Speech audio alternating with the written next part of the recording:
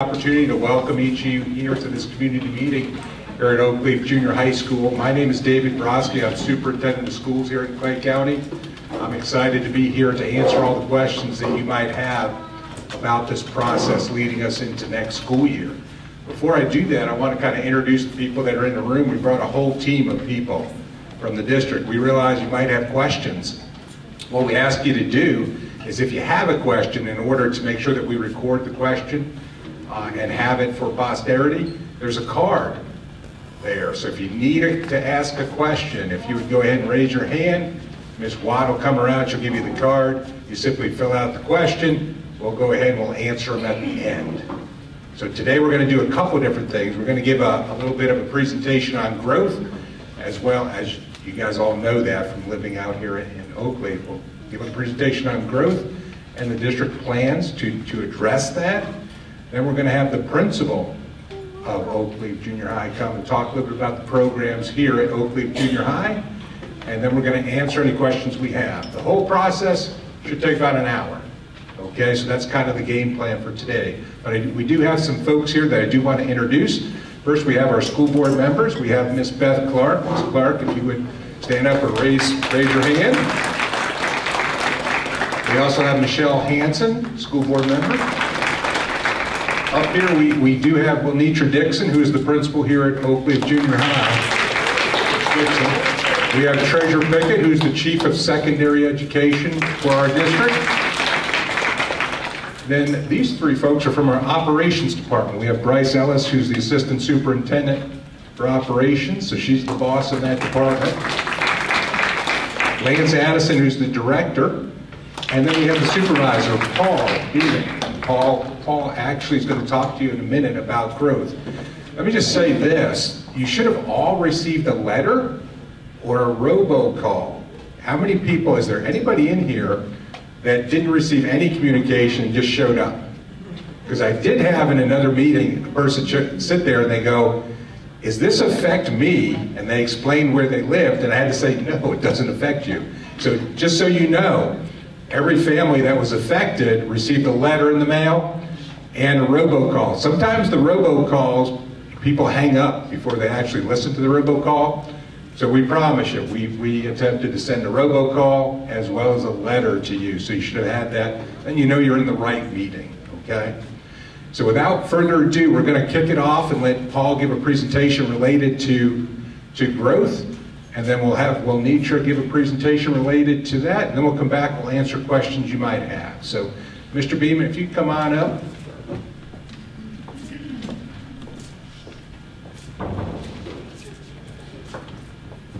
Thank you, Mr. Brodsky.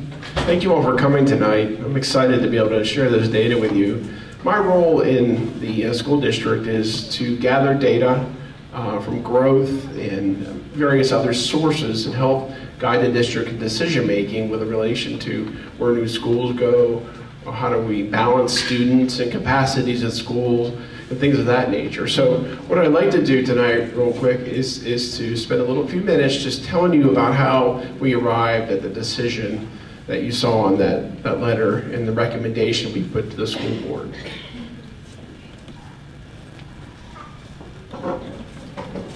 What I want to briefly touch on is the growth that Mr. Brodsky mentioned just a few moments ago.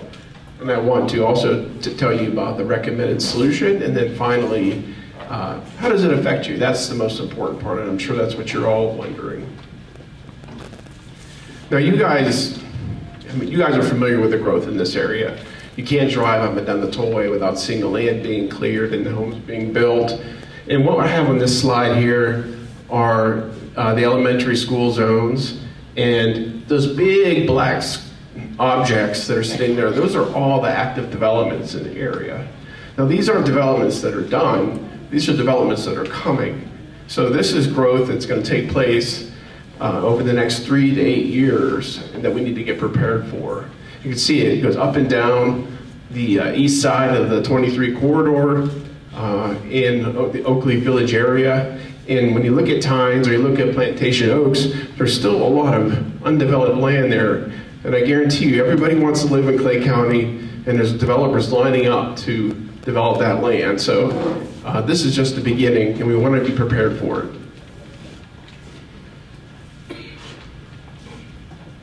So how do we do so in a way that optimizes school district resources, but doesn't drastically affect families and children in the district?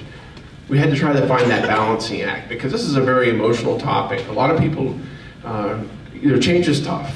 I mean, your child used to going to one school, now they got to go to another. And I wanted to assure you that before we made this recommendation, we took a lot of factors into consideration. First and foremost, the input from the board. And then we took input from data. I mean, we have growth data, we have various metrics and information provided by the Florida Department of Education and other factors. And we wanted to make sure that we made this a decision that had no emotion in it, but just based on facts and input. So as we looked at the options, we wanted to make sure we hit 5 areas. One was, does it simplify transportation? 2, does it relieve capacity? Does it reduce portables? Does it address growth? And finally, is it fiscally responsible? Does it use the money and taxpayer money for the district responsibly in its execution? One of the options we considered was status quo. Hey, let's not do anything. Let's just wait and see. While that would solve a portable problem, it doesn't solve all the issues that we need to address. The second item is build a new school. That seems like a great idea. Hey, a new school would solve this problem. The bad news, though, is it only solves it from one area. And on top of that, it's very expensive. In Duval County, they're putting a new elementary school, and it's more than $50 million for one school. And that would only solve one area. So it's also not a short-term solution, very much a long-term. It's a long process to build a school. So, well, that too would reduce portables. It isn't the best solution. What we came to in our analysis is to move the 6th grades to the junior high. And that's why you're here today. So what does that mean for your children? Well, if you are in the Oak Leaf area, and I'll go into what that area is in a moment, you would start going to Oak Leaf Junior High for 6th grade. Now this school has plenty of capacity, just as it is, to handle the incoming students. However, as you all know, you look outside, you'll see a huge building being built. That's a 32 classroom addition that'll be ready for the beginning of next year. And that will not only set the school up for the growth of the incoming 6th graders, but also for the development growth that we saw on the previous slide.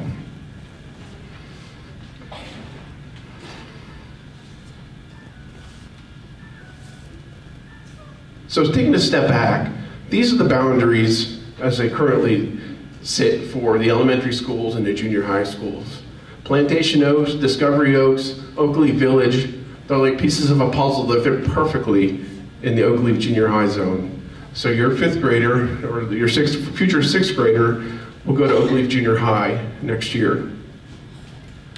Where things get a little more interesting is when we go into Tynes and Coppergate. If you remember those slides that I showed earlier, all that growth occurring to the east of the tollway, well, that's what we're trying to figure out, and this is how we decided we wanted to address it. First of all, let's talk about Coppergate. How many families are here that are currently going to Coppergate Elementary? Okay, so this is for you, and it gets a little complicated, so if you have any questions, I'm going to give you some links for some more information, or you can always reach out to me, but I'm going to try to explain it quickly. As you can see, the Coppergate there in the orange, that's bisected by Lake Asbury Junior High. So a north portion is in the Wilkinson Junior High zone, and the south portion is the Lake Asbury Junior High zone. Well, there is no 6th grade offered at Wilkinson Junior High, and there's no 6th grade capacity at Tynes. So we have to figure out how do we address those students at Coppergate, because that school is having a capacity issue now and then expected in the future. With respect to Tynes, I'm going to ask the same question. How many families are here from the Tynes Elementary? Okay, I see a few hands. Okay, so this is Tynes, and as you'll see, there's a portion of Tynes Elementary that is just to the east of the tollway. That portion is north of Coppergate, it shows here. And as you'll know, I mean, Tynes has its own share of capacity problems right now. It's very full. And with respect to sixth grade, well, it's just not offered, it gets a junior. Furthermore, there are significant transportation times just to get from Tynes in this portion of the zone down here. It takes a long time. And if you want to get to Wilkinson Junior High from here, it's a 40-minute bus ride. That's a long time for a child to be on the bus.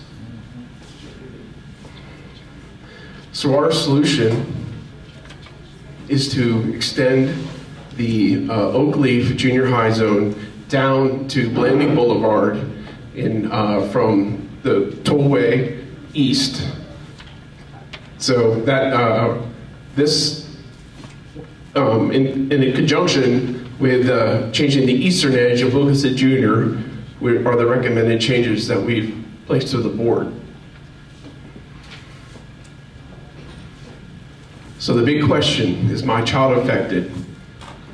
If your child is a fifth grader attending Oakleaf Village, Discovery Oaks, or Plantation Oaks, or fifth grader, they will go to Oakleaf Junior High next year for sixth grade. If they're a fifth or sixth grader in Tynes Elementary or Coppergate Elementary currently, with a property with a home address that's north of Blanding and east of the tollway, then they would be zoned for Oakleaf Junior High next year. So there's a lot of data in this slide, but it's a good summary.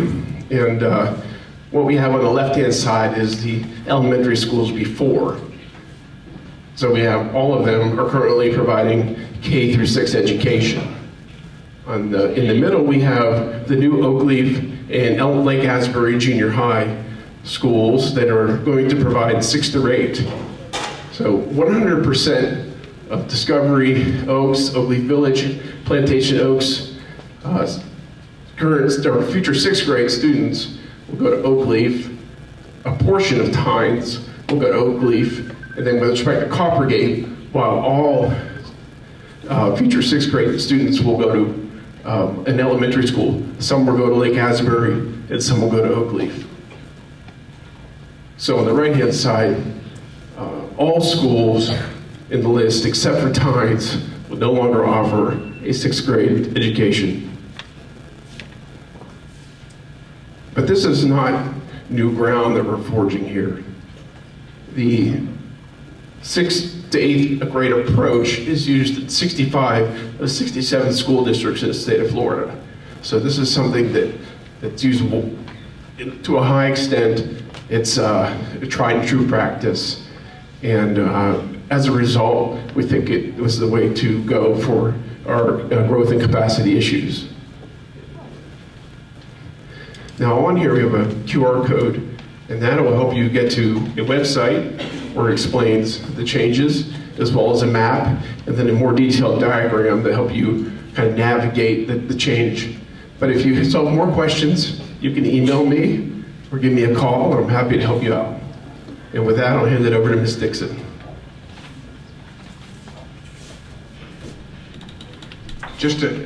Not only is it done in 65 of the 67 counties, it was done right here at Oakleaf not that long ago. Any parents that were here during that time were, okay, so you know this isn't new ground.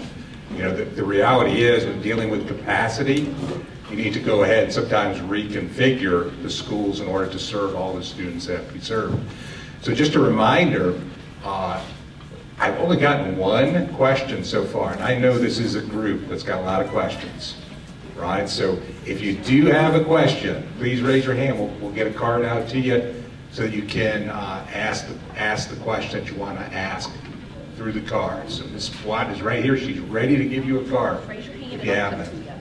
Now, we will, all these folks, we're going to stay after, because you might have sat there and you said, you know, I live here, I'm not really sure if that's me on that map. Okay, Mr. Beam and his group will be up there after this presentation also. But if I was a parent, and both of my children, by the way, went through a 6 through 8 configuration, middle school type of environment, so I'm quite familiar with it. Now, if I was a parent, would I be thinking, will this school take care of my child, right? Ultimately, that's what it all comes down to. Like, you want to make sure. I can think of no better person to lead this school than Monitra Dixon. Don't want to say anything, but she is Clay County's Principal of the Year last year. We just arraigned a new one. So you are in really great hands when it comes to that. So I realize there's always a little bit of nervousness with the newness to it, but this is a tried and true method. I'm going to turn it over to Ms. Dixon, who will lead us through this presentation. Thank you, Mr. Brodsky. Good afternoon. I am Monitra Dixon. I am the proud principal here at Oakleaf Junior High School. And we look forward to sharing all of the wonderful opportunities that we have here. And so we will start with just an introduction of myself. I moved to Clay County in 2003, started as a teacher at Green Cove Springs Junior High School. Afterwards, I was a teacher at Thunderbolt Elementary School. Then I became an assistant principal at Thunderbolt Elementary School, then moved to Argyle Elementary as an assistant principal. Then I was the principal at Oakley Village Elementary School, so I know there are some families who may know me from OVE. So good to see everyone. And then, of course, this is my 3rd year here at Oakleaf Junior High School. So we refer to Oakleaf Junior High School as the Hive, and you'll see here our administration team. Mr. Josh Freeman is over there at the table. He is the assistant principal who works with scheduling and our pre-A's program. We have Mrs. Florence LaFontant in the back there, 7th grade administrator. We have Mr. Michael Elia, who could not be with us tonight. He's our 8th grade administrator. And then, of course, yes, thank you. That's my help, thank you. This is my help right here, this clicker. And so as we continue to look down at our student and family support here, we have Mr. Carnell Penn is our Dean of Students here at Oakleaf Junior High. We have Aaliyah Box, we have Natasha Horn, and Ms. Valerie Ortiz. We have 3 school counselors here to take care of our students. We do have a military family life counselor who's very active. So we are proud of our military families here at Oakleaf Junior High School. And our students do participate in Lunch Bunch, check-ins from Ms. Wilton, and of course we have various programs that occur throughout the year. So you will hear from Ms. Wilton as well, or as the students call her, Ms. Brittany. Okay? Ms. Coombs is our social worker. Over at the table we have Ms. Heather Nemo Olson, is one of our athletic directors. And then, of course, Coach Penn is also one of our athletic directors. He is at a basketball game in Baker County tonight, so he cannot be with us. So here at the Hive, honor, integrity, value, and excellence is what students hear every day. They hear it in the morning announcements, they hear it on the way home. And just really finding honor in all that they do and their peers, integrity, doing the right thing, even when no one is looking. Value, finding value in themselves and others, and then learning. In junior high, there's so many opportunities for growth, is what I refer to them as. It's a learning experience for our kids and adults as well. So finding value, and then of course excellence, always doing your best, be your best, show your best at all times. So here I'll say this, we have a team of professionals who are actively collaborate to provide a safe, fun, and engaging learning environment for our students. And so what you see here, we've, as a result, core content area success, an award-winning academic team, award-winning band program here, and of course, sports as well. An amazing community of students with infinite potential is what we have here at Oakleaf Junior High. So some of our highlights here are when we looked at our 7th grade performance matters. Fast assessment, I'm going back in time here. Fast assessment at the end of last year, first in the district with 7th grade ELA. We saw a 14% increase in student proficiency. Of course, we had some great gains there with student proficiency in 8th grade ELA at 11%. And then of course, look at that algebra and geometry, 96% proficiency and 100% proficiency in our geometry classes here. And of course, we have a variety of CTE courses. Of course, we have a table in the back as well, Mr. Williams and Mrs. Britt, where students have that opportunity to participate in so many classes: aerospace, agri-science or agriculture, business education, where we have our business keyboarding classes, and our career clusters course. So someone may ask, what is orientation to career clusters? And it's a class where students are introduced to the major career tracks within the state of Florida. So they get to learn a little bit about careers as right now as 7th graders and 8th graders. And then they move right into our business keyboarding classes. We have coding classes, digital information technology, family consumer science, which many of us may know as home economics, right? Back in the day. And then of course, fashion design is very popular, and we have our technology classes as well. Additional electives include art, band, which many of you heard our jazz band perform here. Mr. Summers is here as well. He's right at that table. We have information as well. And we have keyboarding, which is piano keyboarding, our music appreciation class, physical education, exploring Spanish, TV production, and of course, yearbook. And Ms. Baum's over on that table as well if you have questions before you leave. All right? So what are we doing to prepare? Mr. Brodsky mentioned that, right? Thinking about moving into junior high. It is a very important time, and you trust us with your children, and that means a lot to us. So we try our best. We work as hard as we can to make sure our students are prepared. With that includes vertical collaboration with our elementary schools, who are our feeder schools. We begin that in January. It's very important for us to have those conversations. And then last year we had the opportunity to bring students from our feeder schools over on a bus, and they had the opportunity to walk our halls, meet us in person, meet our coaches, because a lot of kids, what do you think they're interested in? Sports, right? The clubs, the electives. And so students had a chance to ask those questions, see the animals in our agriculture area. Yes, we do have animals: cows, pigs, goats, chickens, rabbits, we do. And our students within the agriculture classes have that opportunity to learn the skills as far as learning about those animals and taking care, and they know so much more than I do about that area. But then also participation in the Clay County Fair, which is huge for our students. And then of course, so on the flyer that you should have received coming in, if you did not receive one, we have extras.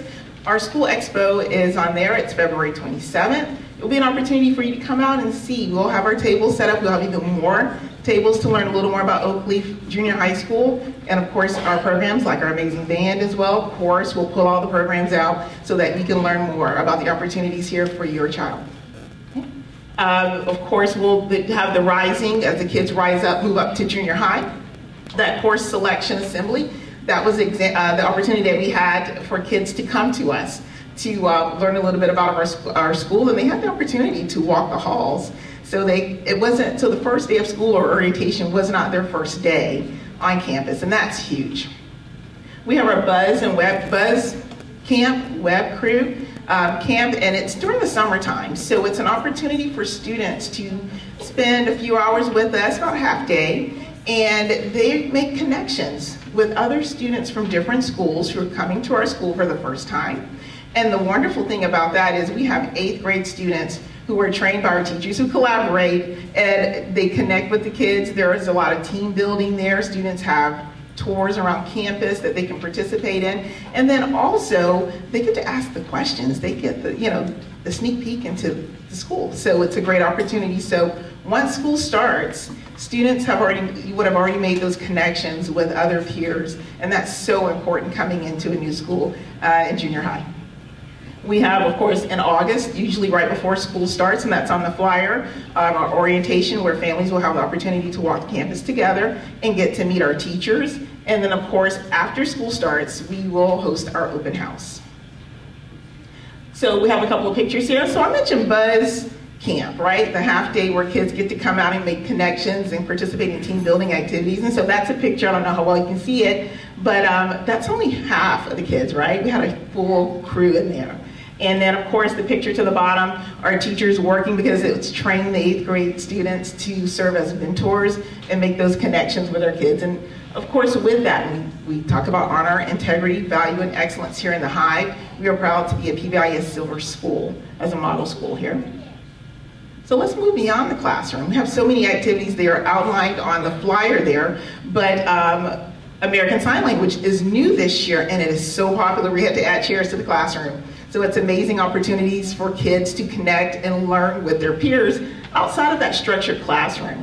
Battle of the Books is new for us. Our media specialist, Mrs. Bowman, is working closely with students, and we already have our teams, and Ms. Rowland is in the back. If you have any questions, she has a table, so feel free to stop by before you leave.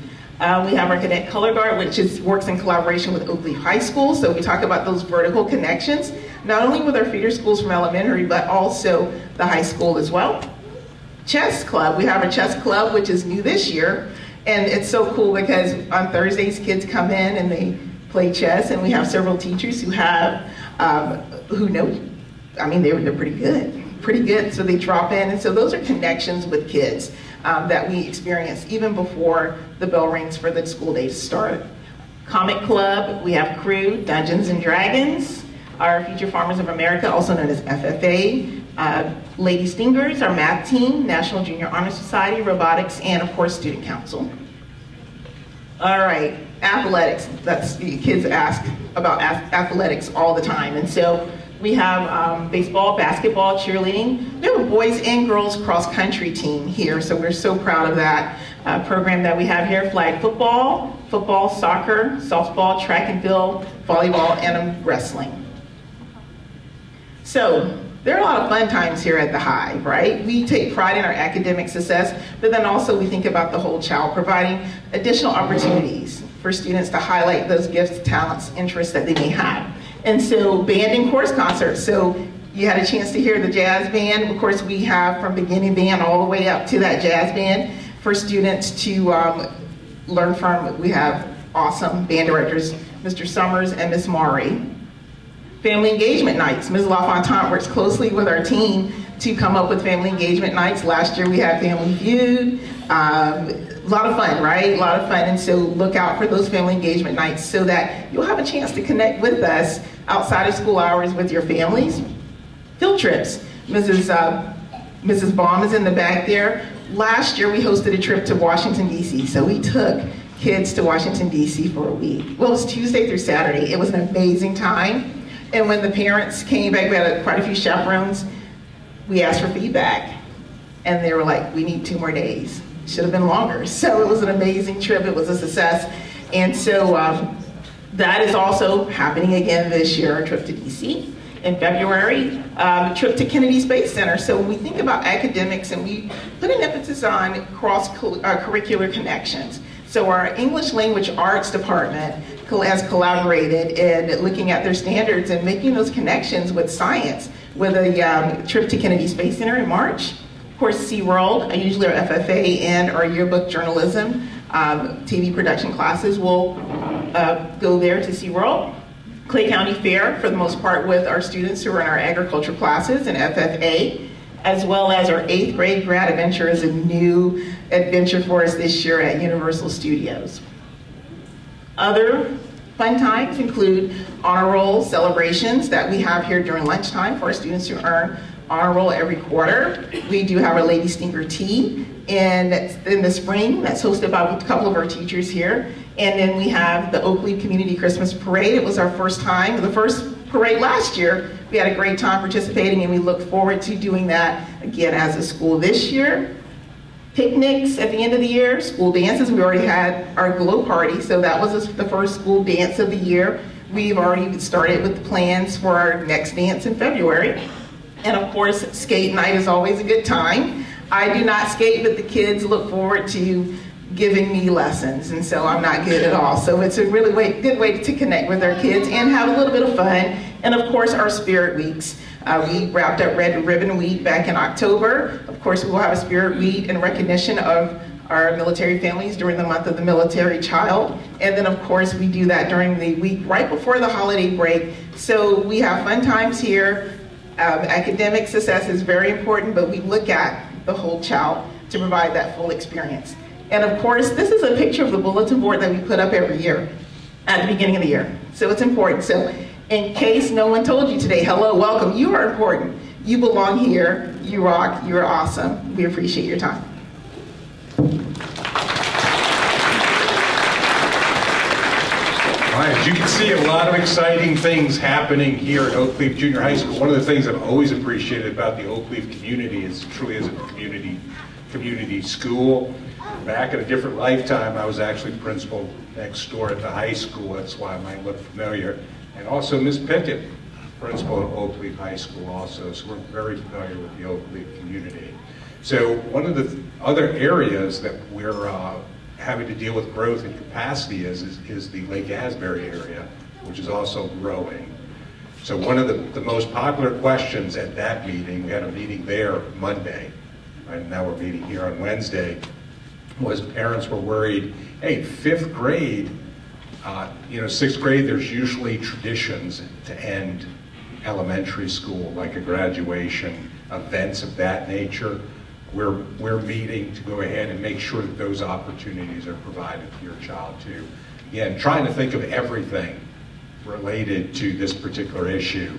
I just tell you, for my 2 children, we went through meetings like this and were rezoned 3 times during their academic career. So I'm quite familiar being on the other side of this as well as this. I can promise you this, we're going to work tirelessly to make this as seamless as possible, you know, for your child. Now, I'm going to compliment this group because this group only had 4 questions. I'll get 5 questions. So I want you to know that if you don't want to ask your question out loud, that's good. We're going to be here afterwards, after these 5 questions or 6 questions, whatever it winds up being. We're going to be here to answer any questions you might have right after that. So with that in mind, some of these questions are softballs that I can answer myself, and others I'm going to turn to a panel of experts. So will the hours be the same next year, which is 9:30 to 3:42? The answer is yes. The hours will be the same next year for this school. And are you doing anything to high school zones? The answer is no. There's no changes for high school zones. What will the student-to-teacher ratio be? You'd be happy to know Clay County ranks at the top in class size, meaning we have the fewest students in a class. Our ratio is well below the state average. The ratio for this age group is 22 is the maximum for that. Will there be additional teachers? Yes. You can imagine this kind of thing impacts a lot of different folks. It impacts some teachers, right? Because some teachers from the elementary schools then will wind up coming over here. So it's a whole thing. That's why we started in October. We're now in November. The goal would be to be to the point where we're planning for next year by January, and that means teachers, staff, the whole thing. So it's a pretty big deal. Related to how to organize this and make it work out for everybody. Where will the 6th grade wing be? The 6th grade wing is in the back of the school where right now we're in the cafeteria. Right behind us, directly behind us, is a building which we refer to as the 400 hallway. If you've been on campus, you may be familiar with that. So that 6th grade wing is directly behind that 400 hallway. So again, 32 classrooms. It's a new build. You just can't see it because of the dark. And so that'll be there. They want to know, is the new building specifically for 6th graders? For core content areas, so English, language arts, social studies, science, yes. As far as electives, we're looking into that. Students may have to leave that building to attend some electives throughout the school year.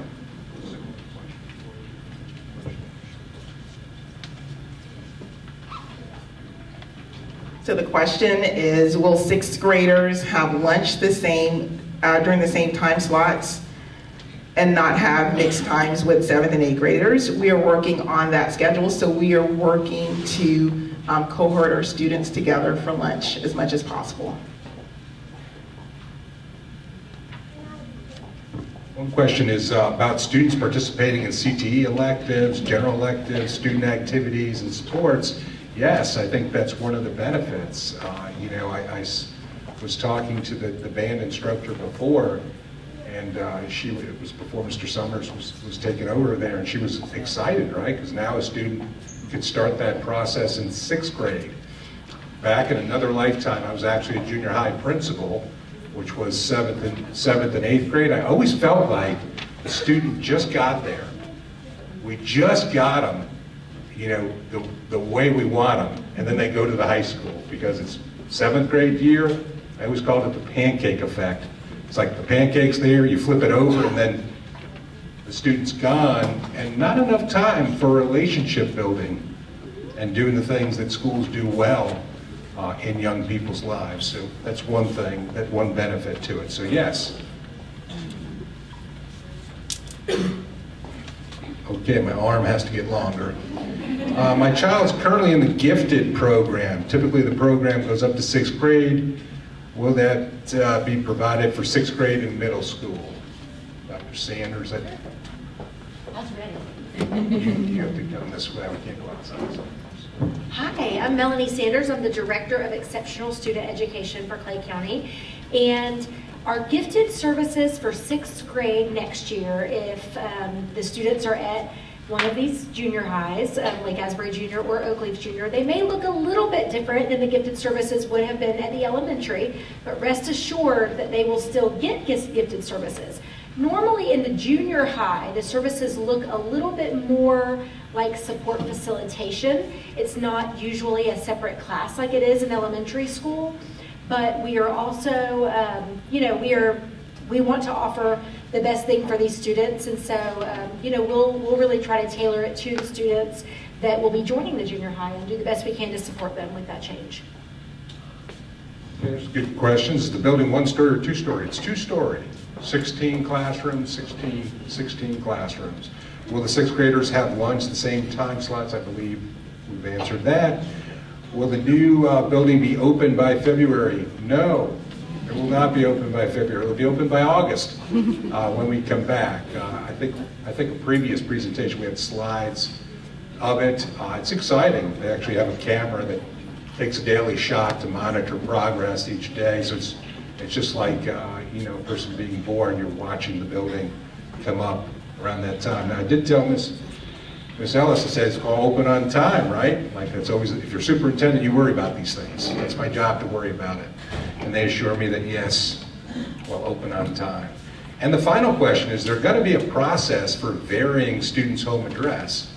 A lot of students use friends' addresses and find creative ways to come into the Oakleaf schools. I'll just tell you that if there is a situation like that, of course, alert the school to that. I could just tell you as the principal next door, I actively looked into those types of things to ensure fairness and equity. You built a home in Oakleaf, and so you want your children to go to school in Oakleaf. You did that for a purpose, right? People shouldn't be circumventing the system in order to do that, because that actually deprives you as a homeowner who chose to come to Oakleaf. And Oakleaf just has such a great community feel to it that I'm very passionate about that issue. So I knew this was a really smart group because you did that so much faster than the last group. But if you do have a question, and you said, I just didn't want to ask this question out loud, by all means, come on up. We're all up here. We'll wait. We'll answer every question you have. Again, we want to make this as painless as possible. Try to be as thoughtful as possible with this transition. I think the Oakleaf community has been through this before, so they kind of understand the process. And so we appreciate your patience. We appreciate your support of Clay County Schools. We got a great school system. It's because we got great parents who participate in their child's education, and you being here today demonstrates that to me. So thank you so much for being here. And again, if you have any more questions, come on up and ask, but thank you so much for being here this evening.